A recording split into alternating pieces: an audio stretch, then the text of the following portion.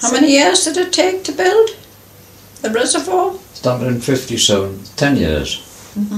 Well, Morlams were the main contractors, but 90% of the people that worked on it was local. It was a wonderful sight at night, you know, when all the tractors and things were lit up. Because they worked practically nearly through the night. Oh, they did, all the work shifts. I mean, there were farmers and used to hire the tractors out and trailers to work on the actual construction of the thing. I had tractors on the site, working all the time. It was a good thing then, but even then, when you think back now about it, I was to get 18 shillings an hour for a tractor. You can't really credit, can you? From what I can remember, when you see the practices at work, and if nowadays the healthy and safety would have shut it down in 2 minutes. And actually Dad helped as well, yes. When they rebuilt all the perimeter walls and fences, Dad used to go and help the stone walls, move the stone.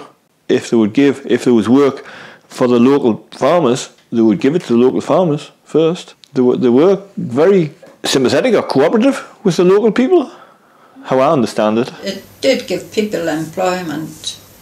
Well, that was the only good thing about it, I think. However,